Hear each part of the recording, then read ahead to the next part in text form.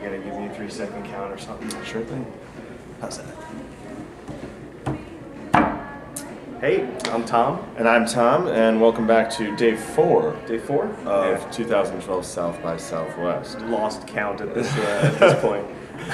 Tom, how was your 4th day? It was good. I actually I didn't do a lot of sessions today. In fact, it was very light on the sessions. I had some meetings. I'm moderating a panel tomorrow on. How are you? Yeah, imagine that. Yeah. On vetting in the age of social media. Who do you trust? That sounds very, very interesting. If I were here in Austin, I would go check out that panel tomorrow at 9:30. Tomorrow 9:30 a.m. at the Sheraton in Austin.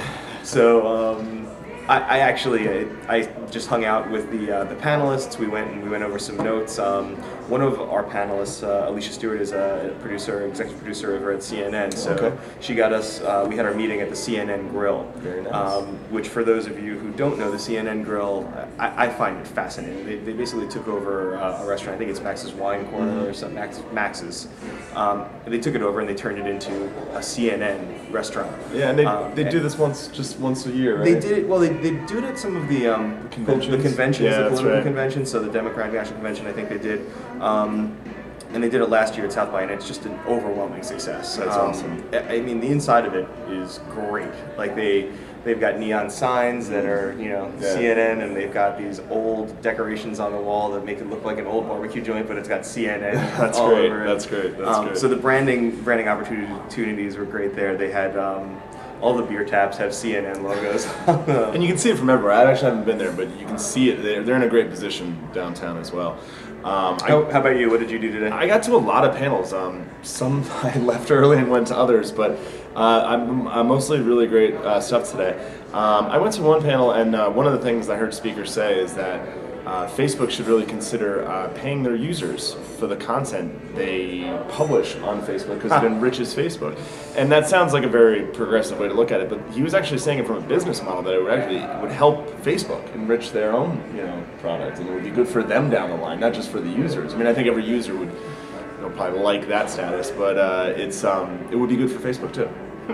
Yeah, it's an interesting concept, and it sort of goes along. I wonder if people would think more, if the quality of the content would be a lot better. I mean, I'll take my check. I feel like I put a lot of stuff on Facebook. Right. Wonder how much they pay me for pictures of my kids on Facebook. Yeah, definitely. In that same panel, there was an interesting point that the speaker made about the timelines, that people should be able to be given multiple timelines. You should be able to have more than one personality online. And the reason behind that is that you suddenly are lost the ability to reinvent yourself. And the examples he gave that were great were Bob Dylan and Mark Twain, who were originally Robert Zimmerman and Samuel Clemens. So there's this great, or Don Draper would be another one. That was probably a little more illegal, but people should be able to have, I guess, multiple personalities on Facebook. So being able to sort of stop your account and start fresh. Yeah. Yeah, it's the American dream in a lot of ways. It's something that's been brought up a few times. I remember last year they were talking about it too. Like, you should have one redo for Facebook. Restart, Facebook should allow you to just clear everything. I'm starting from the beginning. I'm starting from scratch. Yeah. Who knows if make it happen? I don't know. I will see. But another really good one that I saw, that it was it's not news, it's business panel, and that's sort of a recurring thing I've seen all week. I remember earlier in the week I saw somebody say not-for-profit is a tax status, it's not a business model, and this panel sort of took that a little bit further. One of the things that the panelists spoke on, and they were from a bunch of different places. I know one of the women there was from Good Magazine out of LA, which is a great magazine, but one of the things she said was that audiences always, they don't view the news as a product, even though that's essentially what these media outlets are doing. They're producing a product, and it needs to be seen as a product because they need to get paid. They need to pay their bills. They need to live. And if they're publishing this product, regardless of how the audiences see it, it needs to be a commodity. It needs to be, viewed from the bottom line. Yeah, interesting concepts. Yeah, there's a lot here. There's a lot of content. The big session today was Al Gore and Sean Parker. Al Gore and Sean Parker, as I said. I was afraid that wouldn't do good for either one of their egos, but it was good though. Yeah, it was tame. I mean, I actually waited online at the convention center. I got there probably 4:45 when they opened up the doors, and the line was around the convention center to get into the hall. I got shut out of the hall. I went to one of the simulcast rooms and saw a little bit of it. Then the feed actually cut out because too many people were using the bandwidth. So I came back to another simulcast room. But I caught some in the simulcast room too. It was good. Yeah, and they're both just advocates of technology and occupying the system.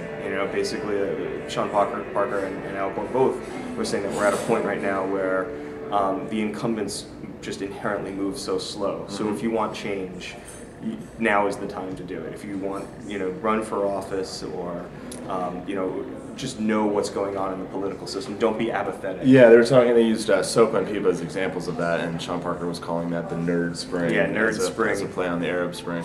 And that was that was a pretty good example of people getting active and involved. You take away someone's LOL cats, and they will respond to a call to action. Well, so. and he was saying that most people don't realize that there are 800,000, I think he said, 800,000 elected positions in this country. Oh my gosh, Yeah, I had no idea. That's more people than vote. Yeah, I mean, you can go more than some states. It's insane, and no one knows who they're voting for. You go in on election day, you choose, your president or your senator or whatever. Then there's 30 other elections that you're voting for. You have no idea who they are. They said 1 in 6 people in the United States is an elected official at some point.